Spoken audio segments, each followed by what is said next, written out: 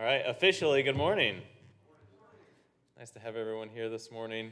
I do have a few announcements to get us started, but if anyone has any, come on up and you can share those as well. I think we have a picture to share in just a moment here. The youth wanted to share a picture. They were at the FCA, I think that's the Fellowship of Christian Athletes. Is that the event? Okay. FCA worship service at Concord High School. They said it was a wonderful night of fellowship and testimony. So it looks like a good group there. Was that just Friday night here or Wednesday night? Okay. All right, very good. All area youth. Okay, great. Glad you could attend. On our agenda today, Coffee Kitchen is available after service, so thank you to those that set that up this morning. And at 10:30, we have Sunday school for all ages. This week, Wednesday, 5:30 is Awana, 6 is youth, and 7 is the adult Bible study. And next Sunday, we do have the church carry-in after Sunday school at 11:30, and then the church council meeting to start at 12:45. Reminder also, next Sunday is Food Pantry Sunday, so if you have any items to bring in for that, please bring those Sunday. Any other announcements before we get started this morning? If not, we will invite the light into the sanctuary, and we will listen to the prelude.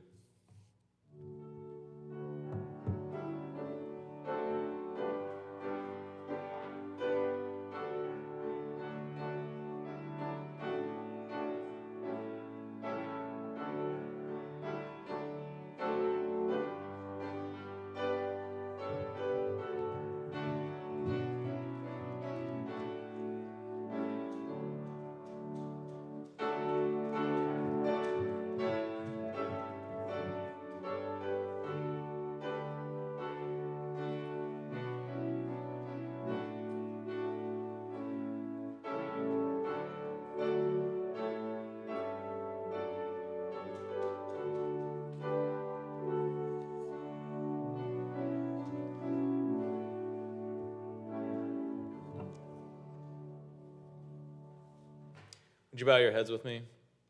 Dear Heavenly Father, we thank you for bringing us together this morning.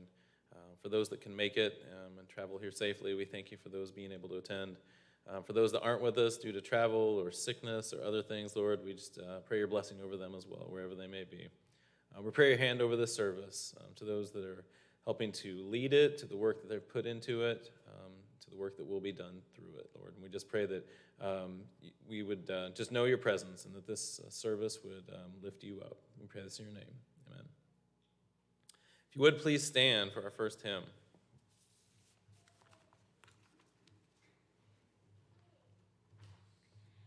Please join me in singing on page 601, Standing on the Promises.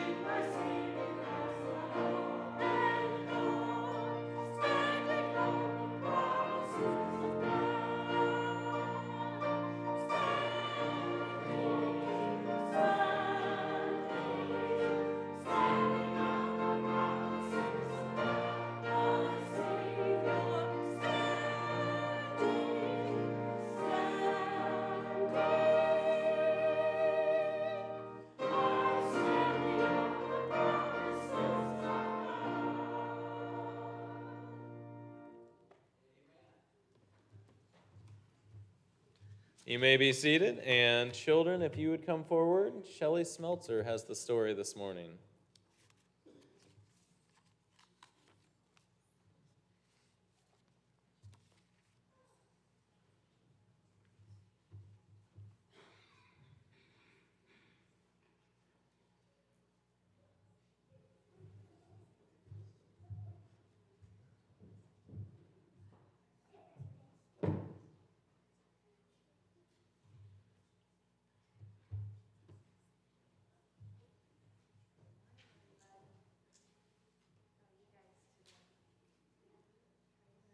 Break?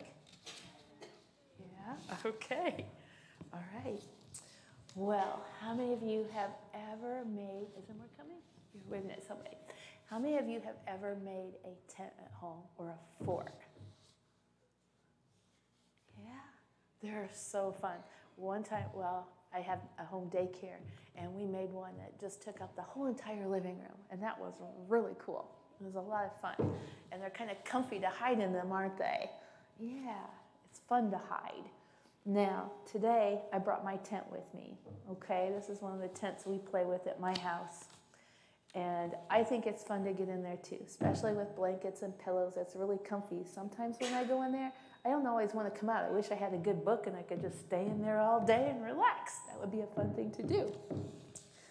So this morning, I want to tell you that the Bible talks about God being our refuge. Do you know what that means? What's a refuge? A refuge is like a safe place to be, kind of like that tent. I'm using that tent to represent God being a refuge this morning, okay? Now, God is not that tent, okay? It's just a tent. But we're using that as an example. It's kind of like if you play tag. You guys all like to play tag, right? Freeze tag, any kind of tag? That's fun. You guys are really quiet this morning. When you play tag, you usually have a place where you're safe or a home base, right? Yeah. How do you feel when you get to that home base? Yeah, you feel safe. Are you happy to be able to stop running and catch your breath? Because it's the only place you can stop, isn't it? Yeah. Well, God is like our home base, okay? It's a place we can go, we can rest in Him, and He will help us catch our breath, and we can find peace, and we can find calm. Now, in the book of Psalms, there's a verse that says, God is our refuge and strength, an ever-present help in trouble. And that verse is from Psalm 46:1. Let's say it together. God is our refuge and strength, an ever-present help in trouble. I memorized this verse years ago when I was in what's called Brethren Volunteer Service. You go away someplace for a whole year and you serve God somewhere. And I worked as a shelter counselor for people who were being hurt by other people. They were violent people. The shelter was a safe place for them. And I went through some difficult times while I was there. And so this verse means a lot to me. So I've had this verse memorized a long time. And then when I heard that Pastor Len was going to talk about God being our refuge, that verse just came right to my mind because it meant a lot to me. So anytime you guys are nervous or afraid, or maybe something happens that is difficult, like maybe you broke something that belonged to your mom accidentally. That's kind of a scary thing, isn't it? Because you got to go to mom and say, Mom, I accidentally broke this. That's not a fun thing to do, is it? No. Or maybe somebody is not very nice to you at school. That can happen too. As Christians, there's going to be people out there in the world who are not going to be very nice to us. But we still have to trust God, don't we? Yeah. Anytime a difficult situation happens in our life, we can always trust that God will be our refuge and our strength. He will always be your home base, no matter what, okay? Now, I brought some music with me. We have Halloween coming up too, don't we? And sometimes kids can get kind of nervous at Halloween too because they see all these pictures of ghosts and witches and things that aren't really real at all, and people dressed up, and sometimes we hear spooky, creepy music, which can be kind of fun for some of us and make some of us a little nervous. So remember, whenever you get scared, where can you go? To who? God, that's right. He is our refuge. We're going to pretend that today. I have some music. It's dinosaur stomping music. Now, we know that dinosaurs are not stomping around the earth right now, right? They're not going to crash into our church this morning. This is just pretend music, okay? So I'm going to put it on, and I'm going to let you guys go in my tent, 2 at a time. You can go in and look around, and then come out and sit back down, okay? All right, let me turn on my dinosaur music. See if I can get it going. Do you hear that? Okay. Oh, kind of creepy, isn't it, Jacob? Yeah. All right, I'm going to let you guys go in, okay? You want to go in? You want to go in my tent? Yeah, you guys, all three can go in together. Yeah. Okay, come back out. Good job. Do you want to go in, Zachary? Go check it out. Go ahead. Jacob, you can go in too.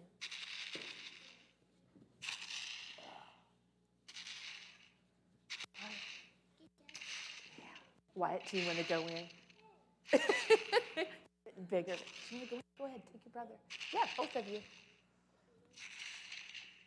I don't think Wyatt wants to come out either. It's pretty comfy in there. There's a pillow and a blanket. Okay, you got to come out. Okay, Drake boys.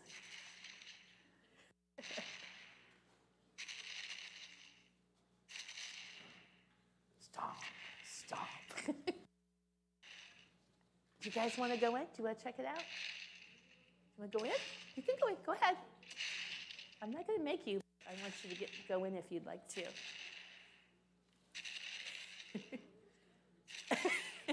One of them said, it is comfy. It is. Okay. All right. Now I got to see if I can get it shut off. Okay. So I want you to remember from today, again, that whenever you're nervous or afraid or something just plain doesn't go your way, and sometimes that happens, we'll wake up and everything seems to go wrong some days. We can always go and find shelter in who? God, that's right. And I don't ever want you to forget it. So let's say this verse again, because I know some of you can read, okay? So God is, say it really loud. God is our refuge and strength, and ever-present help in trouble. Psalm 46:1. Okay, let's pray. Thank you, God, for these children. Thank you, God, for a beautiful, sunny, warm weekend. And thank you, God, for being an ever-present help in trouble. Thank you that we can go to you every day and take refuge in you, and that we can feel peace and feel your warmth and your arms around us. We thank you, Lord, so much for this. In your precious name, we all say, amen.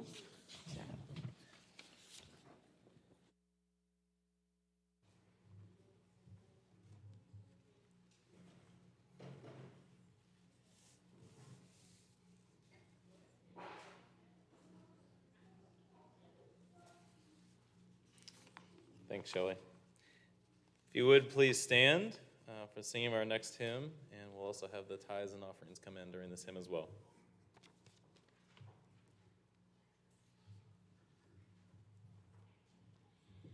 Please join me in singing on page 368, God Will Take Care of You.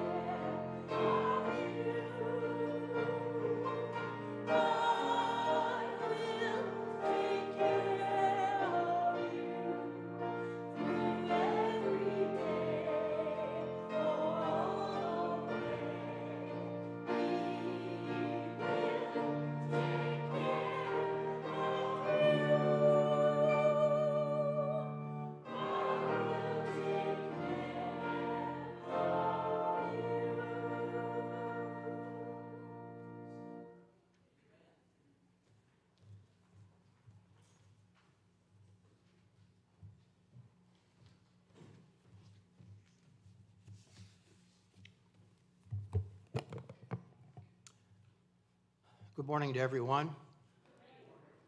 Sometimes people ask, how are you? And I guess I would have to say this morning, well enough. And I'm glad to be able to share, God's word with you this morning. Pastor Stan asked me to take care of prayer time in his absence, and we have two prayer updates to share. And of course, the most important part about prayer is the prayer insert in your bulletin. I know what I do every week. I tear that off. You see? Put it in my pocket. And then I have a prayer folder at home. And every day I pray for these prayer concerns. And that, I think, is the most important part of prayer time, this insert. So I'd encourage you, if you don't use this prayer insert, tear it out, and you won't mind if you tear it, right? Okay? Use it every day. And then, of course, we get different prayer updates, throughout the week. The two special prayer updates to share, and I'm going to be very careful in what I say here. I'm going to read just as is written, okay? JC is in an undisclosed high-risk area. Pray for safety for JC and the others, and peace for their families. And the second prayer announcement would be for traveling mercies for everyone on fall break, especially the Godfreys. And do you know when they're returning from Pennsylvania? Tomorrow, okay, especially as they return from Pennsylvania. Some of you know we were not here last week because we had a few places to go and people to see. We traveled 500 plus miles to Pennsylvania to see mother-in-law, sister-in-law, brother-in-law, and some others. And then it was another 400 plus miles. I conducted a funeral for another one of my uncles. This time it was in North Carolina, not in Georgia. And so then when we left there, let's see, what was over 600 miles? And Teresa and I, we tried to pull an all-nighter, but we're just too old to pull an all-nighter. So, we got up the road a while, and then Teresa said, let's find a Walmart, And so then we in our camper van, we slept about 2 hours in Walmart, but it was sort of noisy. It was raining, this and that. So then we got up and we drove for a while, and then somewhere on, let's see, was it 33? Yeah, west of Columbus on 33, we found a rest area and slept about another 2 hours. And so it was an all-nighter, but we did rest. So appreciate your prayers. Let's look to the Lord together as we pray.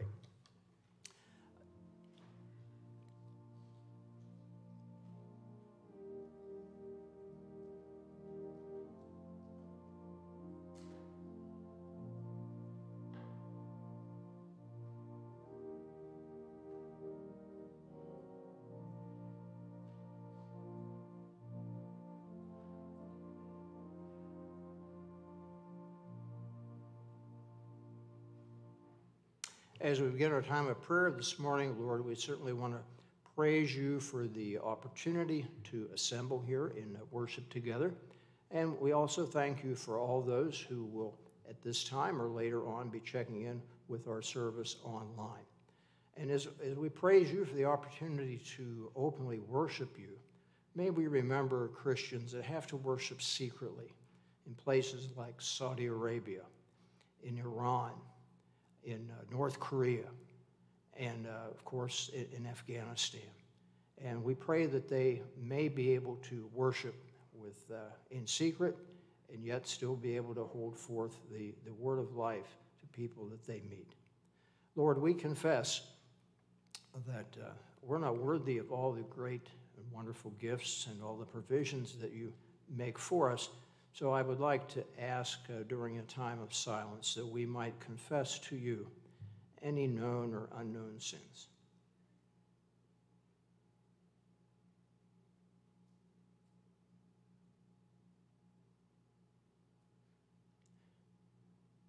We thank you, Father, for listening to our prayers of confession. And we also thank you for the promise in your word that if we confess our sin, you are faithful, you are just to forgive us from all our sins and to cleanse us from all unrighteousness. We would like to thank you, Lord, for everyone who was able to contribute in any way to the offering today. Not just the financial offering, But Lord, we thank you that we have the privilege as Christians to offer our thanks to you by how we use our time as well as our treasure, and how we allow you to utilize our talents to your honor and to your glory. Lord, we'd like to pray for people who may be ill. We don't have any people to add in particular, but we know sometimes people experience various types of illness. It might be physical illness, it might be emotional illness. And we want to remember people who are in the hospital, under hospice care, or even people who are undergoing rehab. We want to pray for people this coming week that may have tests, procedures, or surgeries. We want to pray for Torrin Eichler, our district minister. We know there are several churches in this district that have pastoral vacancies, and I pray that you might guide him as he might find ministers that would match the needs of these various congregations. We pray for people that serve us in local, state, national government, whether they are serving in legislatures, whether they're serving in executive positions.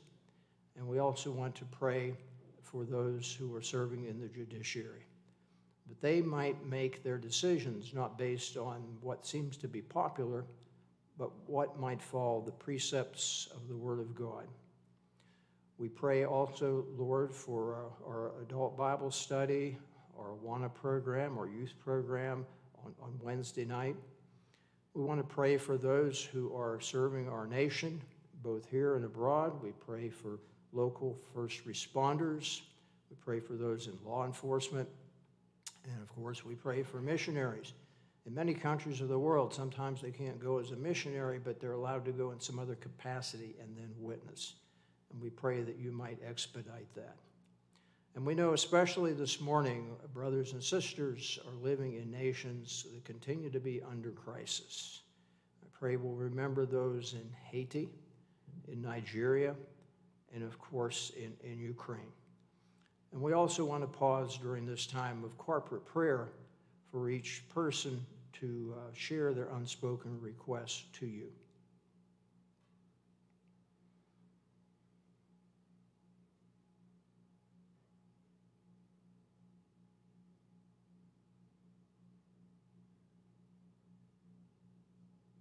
With gratitude, we thank you for this time when we're able to pray together. In the name of Jesus, amen.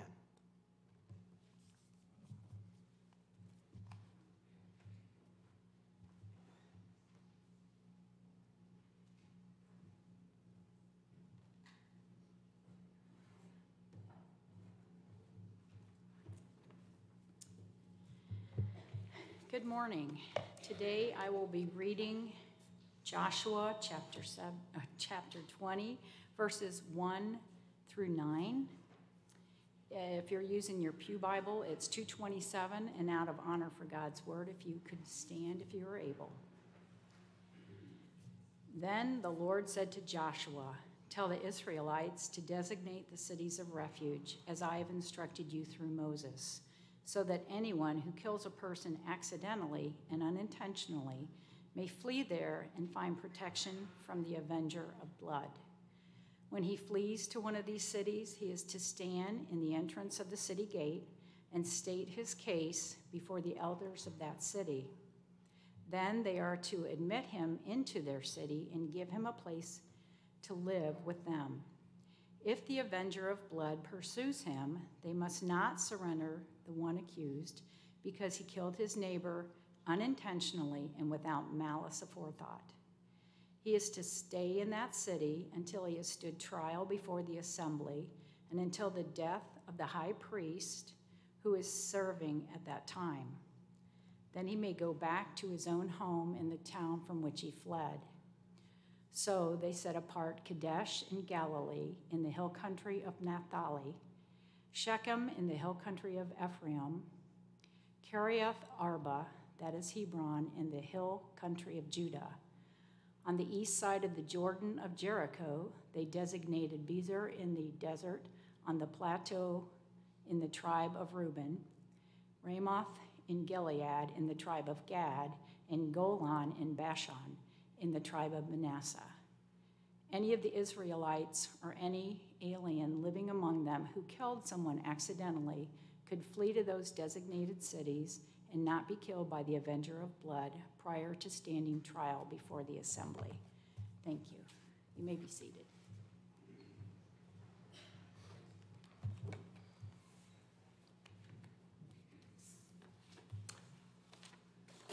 I've entitled this message, "Where is Your Refuge?" And I was asking Brother Don when we were having prayer time before the service began this morning, I said, have you ever heard a Sunday morning message on Joshua chapter 20? And he indicated that he hadn't. So this might be a new experience for many of us this morning. Now I'm going to ask a question, and I think I know the answer to this. How many of you have ever been to the Elkhart County Fair? How many have ever been to the Elkhart County Fair? You know, I'm seeing some people won't put their hands up. I thought everybody here has been to the Elkhart County Fair. As a young boy, I remember visiting county fairs. And of course, at county fairs, you have many different exhibits. And there's one exhibit that still leaves a lasting impression on my mind to this day. It was a civil defense exhibit back in the 1960s. And I know that's ancient times for some of us here, okay? American families were urged to look for a refuge, a shelter, or even build a personal fallout shelter at their homes to protect them from the effects of radiation after an atomic attack upon the United States by the Soviet Union. It was interesting. In fact, I was so taken by that I saved the different things that were passed out at these shelters. Here's a booklet, official U.S. government booklet, Survival Under Atomic Attack. They passed out another one. In fact, if I remember, these were county fairs, and they even passed these out in schools. Fallout protection, what to know and do about nuclear attack. And then, for 10 cents, the United States government would send you, or you could pick these up at the county fairs, the Family Fallout Shelter. And there were detailed architectural drawings of how you could build your shelter. Now, I know some of you are saying, so much for the history lesson. That isn't anything that we worry about today. But last weekend, in the weekend edition of the Wall Street Journal, in section C, ever see a photo? And that's not a movie photo, that's a real photo. And it says, how to keep the Ukraine conflict from going nuclear. This page, and then just look at this article. Very much in depth. So, a shelter. One thing that was interesting was they would display a 2-week supply at these county fairs of food and water. And sometimes people would ask the question, what happens after 2 weeks when all the food and water is gone? But then, you know, young people, how many like chocolate? You can put up your hand. How many like chocolate in here? A lot of you like chocolate. Most people like chocolate. And I was amazed, you know, they would show us these Hershey chocolate bars. And they said, now make sure you have these in your shelter, in your refuge. And they said you can keep them in there for years. But what we've discovered is that the chocolate turns white. But don't worry, it'll still taste like chocolate. Americans were attempting to prepare a refuge, a place of safety, for personal protection against the effects of an atomic attack. Likewise, we see here in Joshua chapter 20, the Israelites were to prepare 6 cities of refuge, 6 safe havens in the event that an individual accidentally killed another person. These cities were protection against revenge killings for those who had caused accidental deaths. Could we put on the screen again Joshua chapter 20, verses 1 and 2? You see, we have to realize that murder was a very serious crime in the Old Testament. Exodus 20:13, Deuteronomy 5:17 tell us this. You see, the concept of blood vengeance could be traced back to Cain. And after Cain killed Abel, he really expected to be killed in revenge for the murder of his brother. You can read more about that in Genesis 4, verses 13 and 14. Now, you might be saying, okay, cities of refuge, so what? Guess what? There was no other civilization in the ancient Middle East that had this concept to have cities of refuge. The provision was to be made between murder and accidental killing. And of course, what do we call that today? We call it manslaughter, right? And also to grant the right of trial to suspected murderers. We have additional details about that in Numbers chapter 35, verses 6 to 34, and in Deuteronomy. And oh, by the way, Deuteronomy, that was Jesus' favorite book of the Old Testament. Christ quoted more from Deuteronomy than any other book. In Deuteronomy 19, 1 to 13, we also have this concept. Joshua chapter 20 and verse 3, if we could have that up now as well. In either case, if you accidentally killed somebody, all right, you had to leave your family, you had to leave your possessions, and you had to move immediately to a refuge city to avoid being killed by the deceased's family or friends or relatives, even before there was a trial.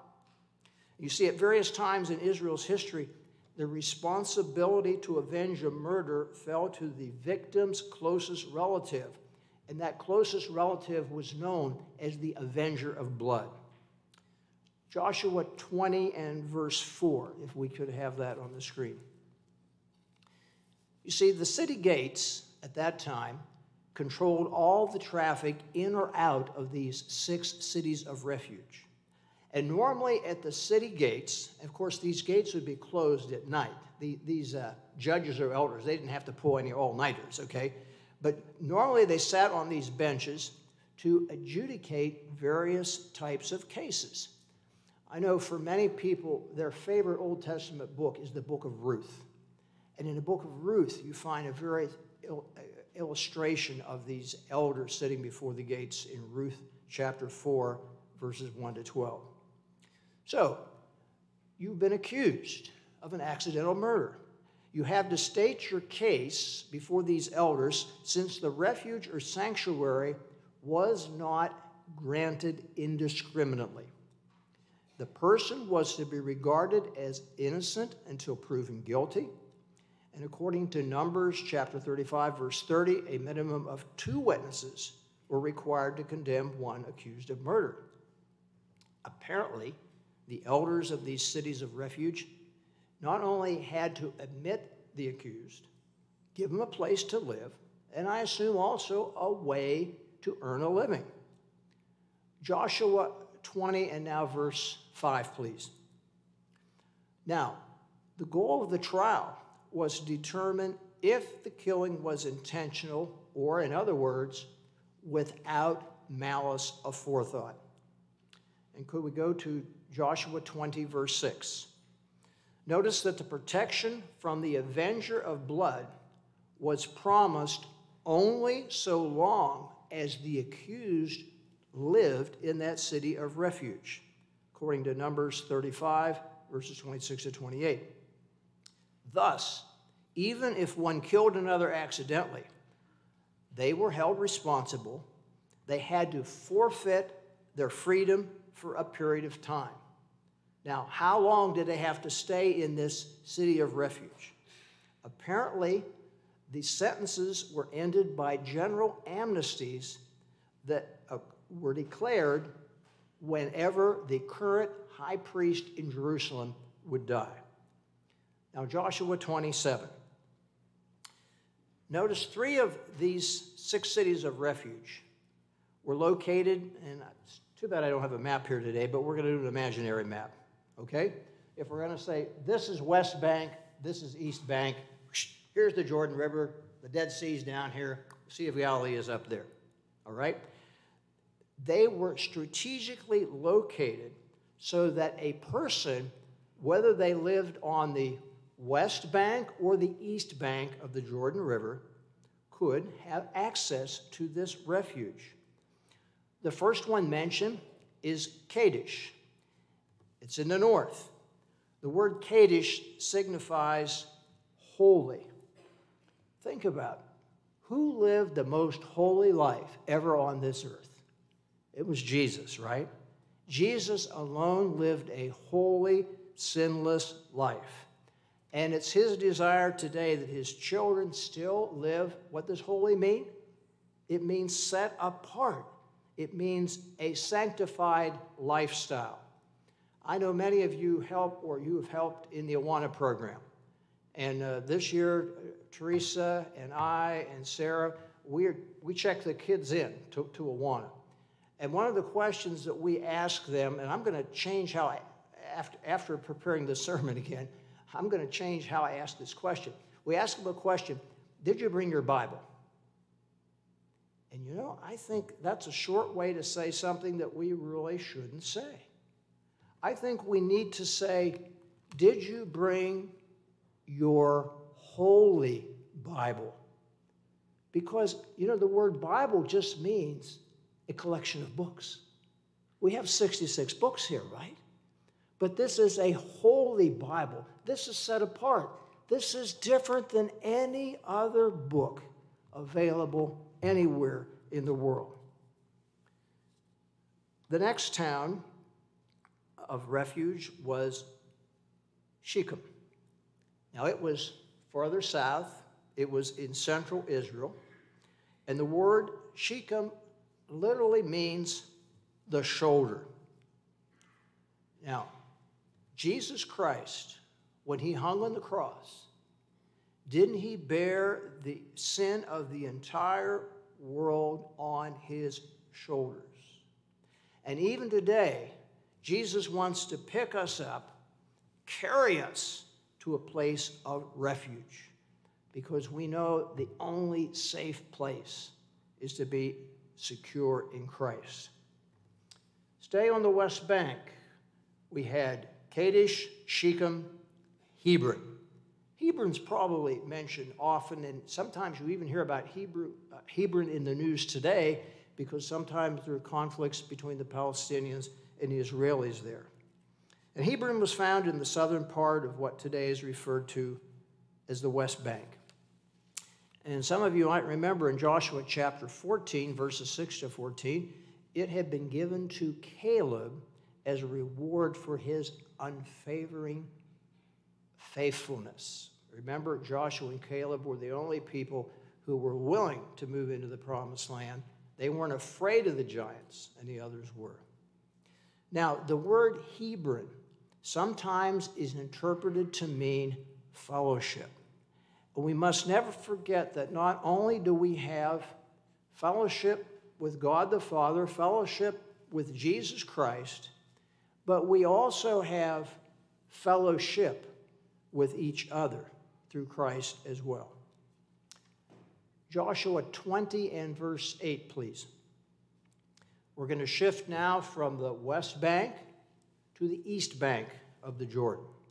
And there were 3 cities of refuge in the area of Israel east of the Jordan River. Sometimes if you look at old maps, they'll call that Transjordan. But today, these are found in the modern nation of Jordan.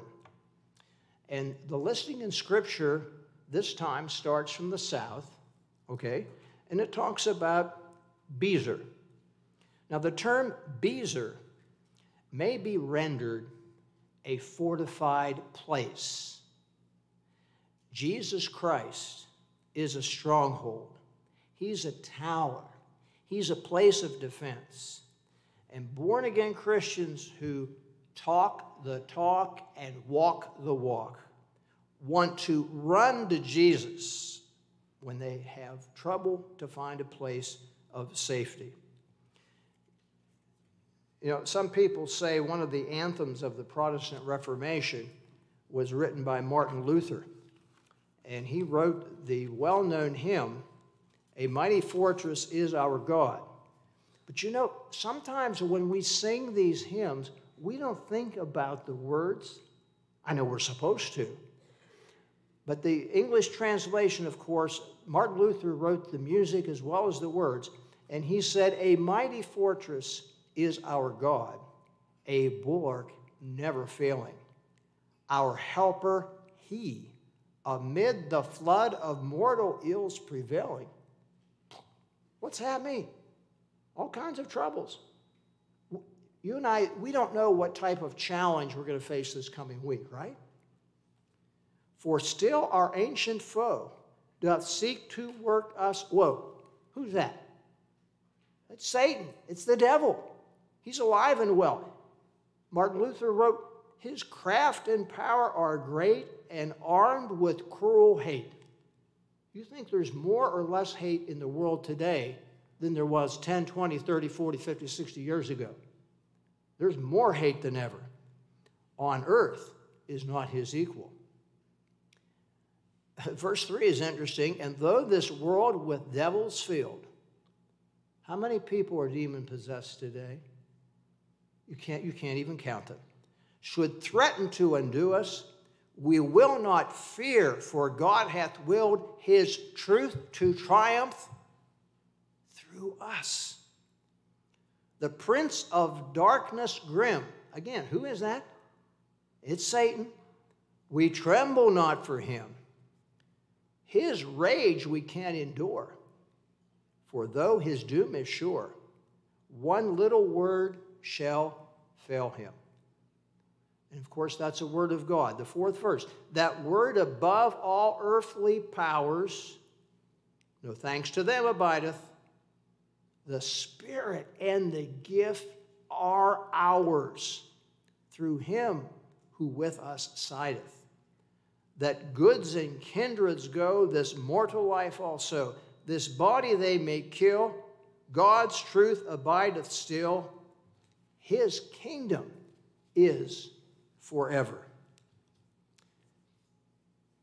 In the state of Indiana, I haven't run across a lot of towns that end with the word "burg." Is there a Lawrenceburg, Indiana? Okay, I'm seeing that. But back in the state of Pennsylvania, where Teresa and I are from, we have all kinds of burgs, okay?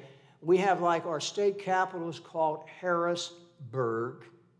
We have the largest city in western Pennsylvania called Pittsburgh, okay?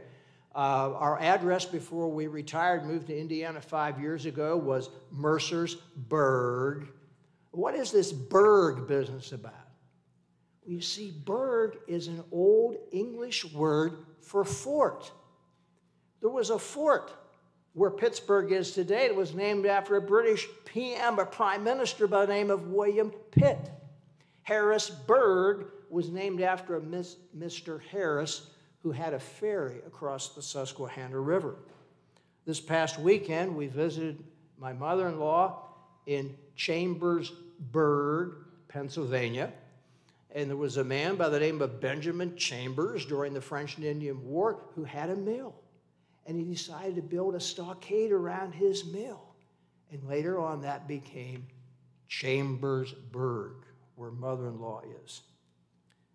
Jesus Christ, we have to remember, when we feel threatened, and if you live for Christ, there are people who are going to threaten you. Jesus is our fort when we face danger. There's only one person that ever walked this earth that can honestly say, "I have overcome the world." Remember, in the Bible, the word world is cosmos. It means the evil world system. It's not talking about the nature that we love. Jesus of Nazareth, the Son of the living God, has overcome all the dangers, threats, troubles, and spiritual attacks that any of us may face. I know sometimes we feel sorry for ourselves. We say, "Oh, woe is me. I can't believe this is happening to me."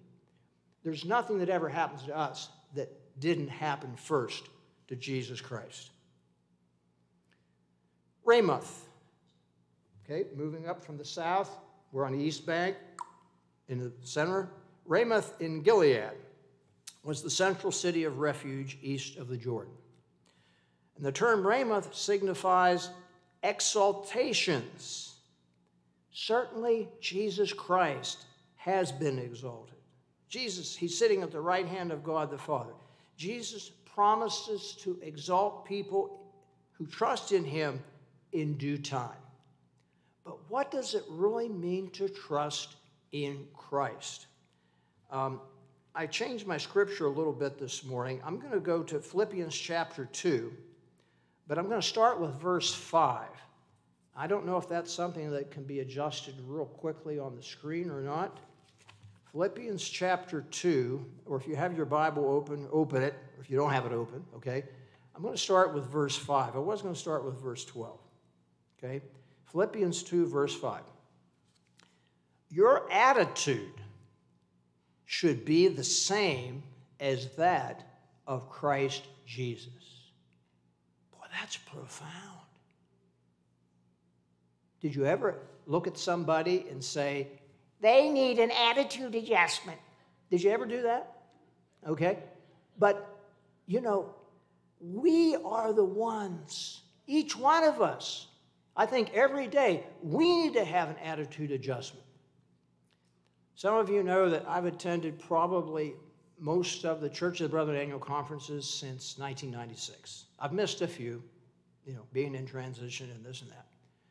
But one thing that always irritates me is when I see people, they'll stand up at annual conference and they say, well, we have a decision to make. We have to find the mind of Jesus Christ. And I almost feel like cringing a little bit because here's where I find the mind of Jesus Christ. In the Old Testament and the New Testament, I have never heard a person stand up at annual conference and say, we need to have the same attitude of Jesus Christ. Now, let's go down to our level. Do sometimes in our local congregation, do we have a situation or a scenario where we don't have the attitude of Jesus Christ toward another brother or sister? Could that happen? Okay. Now, I just lost my chain of thought. Senior moment here. Attitude. Okay. Verse 5, your attitude should be the same as that of Jesus Christ. Now, what was his attitude? Who, being in the very nature of God, did not consider equality with God something to be grasped, but made himself nothing, taking the very nature of a servant, being made in human likeness, and being found in appearance as a man, he humbled himself and became obedient to death, even death on a cross. Now, that's a Christ-like attitude, right? Being a servant. Verse 9, therefore God exalted him to the highest place and gave him the name that is above every name, that at the name of Jesus every knee should bow, in heaven and on earth and under the earth, and every tongue confess that Jesus Christ is Lord, to the glory of God the Father.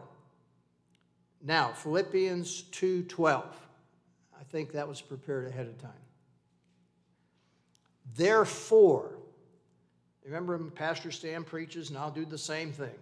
You know, when you have the word therefore, you have to look back, okay? So we have Christ being exalted. Therefore, my dear friends, as you have always obeyed, not only in my presence, but now much more in my absence, continue to work out your salvation with fear and trembling. For it is God who works in you to will and to act according to his good purpose. Whoa. Attitude? Look at this, verse 14. Do everything without complaining or arguing, so that you may become blameless and pure, children of God without fault in a crooked and depraved generation in which you shine like stars in the universe, as you hold out the word of life, in order that I may boast on the day of Christ that I did not run or labor for nothing. The inspired words of the Apostle Paul. Okay, leaving Ramoth, okay, exaltation. Now let's travel to the third city on the east bank, Golan. Now, Golan is often in the news because there was a war back in 1967 between Israel and Egypt and Jordan and Syria. And in fact, the Golan Heights was taken by the Israelis from the Syrians, and technically Syria and Israel are still in the face of war. The word Golan may be translated as manifested. Jesus Christ made an earthly appearance in human flesh, right? He was manifested in human flesh to destroy the works of the devil.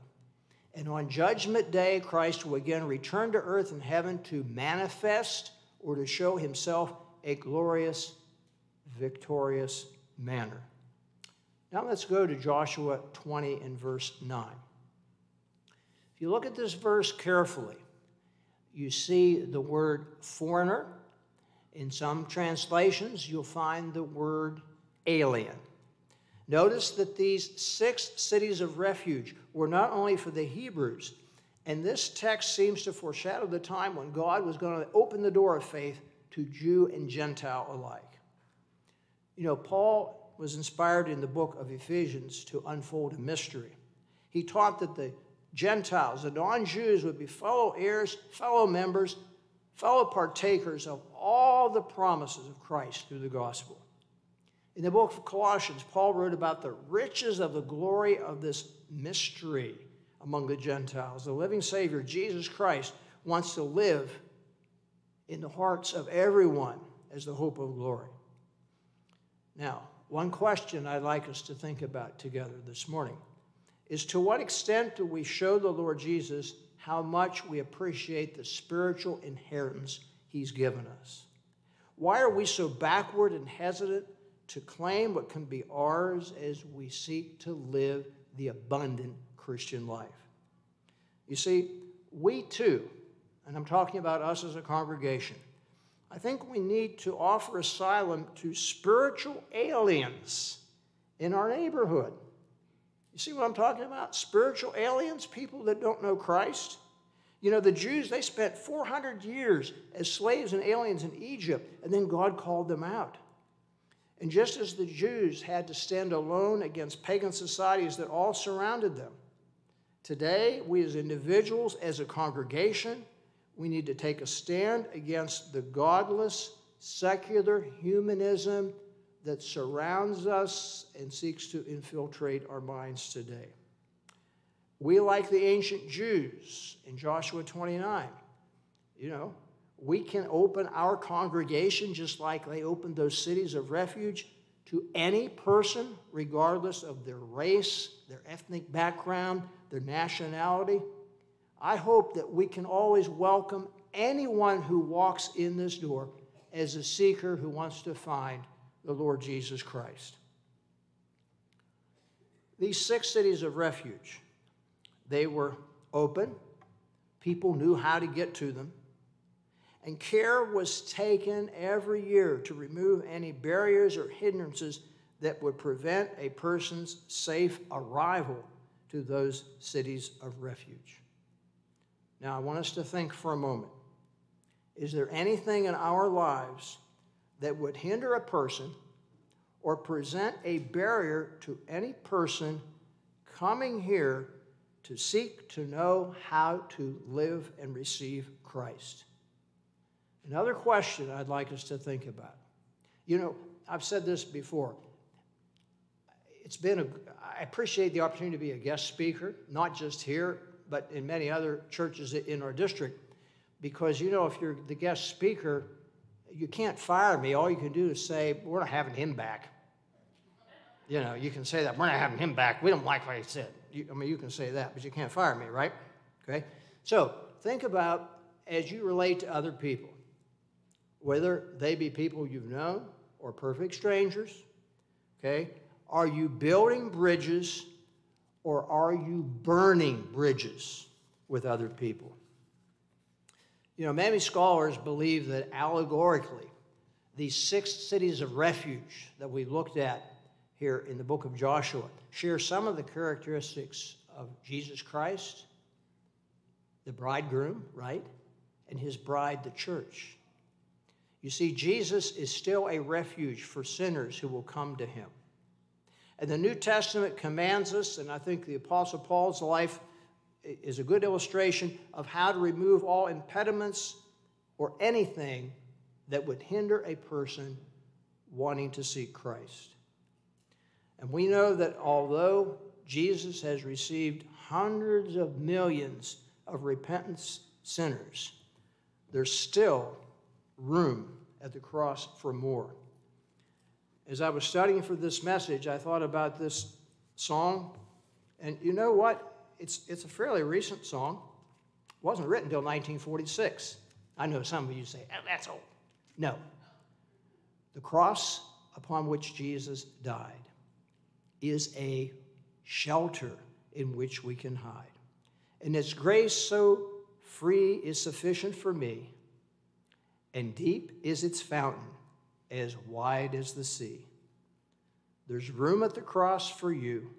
There's room at the cross for you. Though millions have come, there's still room for one. Yes, there's room at the cross for you. A wonderful hymn.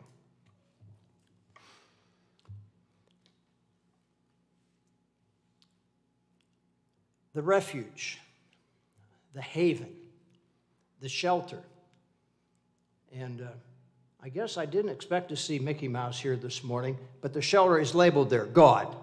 Okay, I want everybody to understand that the shelter is God, not Mickey. Nothing against Mickey. He's okay. All right.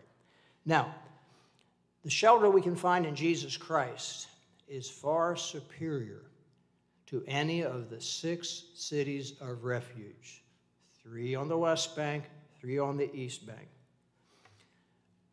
Teresa and I went to Messiah College in central Pennsylvania. In fact, that's where we met. And I was trying to think, it was in 70, 71, can't remember exactly the year. I was on a group called the Gospel Team. And the Gospel Team, sometimes we were supposed to go out to minister, like to sing, but sometimes we got ministered to. And I remember sometimes I would drive the van. Back where they had, are 16-passenger vans still legal or late illegal? Anybody have the answer to that? At one time, 15? Oh, they're still legal? Okay. But I guess they used to be 16, and somehow they're not legal anymore. But I'd be driving the van to these events. And I remember one time we drove a considerable distance, probably maybe 40 miles one way or something like that, to attend a worship service conducted by Teen Challenge near Lebanon, Pennsylvania, among recovering drug addicts. And it wasn't like our worship service. I mean, I don't know. Vera, where's your tambourine? I don't see Vera. Vera didn't bring her tambourine. Teresa, she didn't bring a tambourine this morning. I mean, this worship service had a lot of movement into it. But these recovering drug addicts, I'll never forget this chorus they sang. I was lost in sin, but Jesus took me in. Oh, tell me, where could I go but to the Lord? Where could I go? Oh, where could I go? Seeking peace and refuge for my soul. I was lost in sin, but Jesus took me in. Oh, tell me, where could I go but to the Lord? You think they sang that once, twice, 3 times, 4 times? They sang it and they sang it. So, where is our refuge? Where can we go? Where can we flee? Do we want to live a holy life in Kadesh? Do we want the Lord to carry us to Shechem on his strong shoulders? Do we want to enjoy fellowship with Jesus and his brothers and sisters in Hebron? Do we want to live within God's mighty fortress in Bezer? Do we want to exalt Jesus Christ in our lives in Ramoth? Do we want to manifest the love and life of Christ in Golan? And my prayer for us today is that each of us would find our perfect and complete refuge through an ongoing, deeper, growing relationship with Jesus Christ. Will you stand as we turn to number 7, a shelter in the time of storm?